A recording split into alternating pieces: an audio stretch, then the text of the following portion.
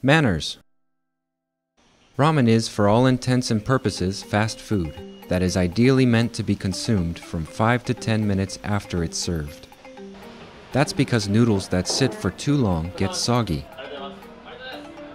At shops with counters only, or those that mostly have counters, there is an unspoken rule to leave the shop as soon as you're done eating.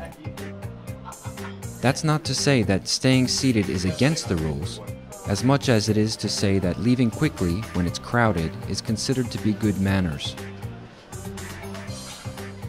You should also be cautious about photographing your ramen. While it's not entirely against the rules, there are some shops that do ban photography, so be sure to ask ahead of time. So go out and discover all of the delicious flavors of ramen that await you.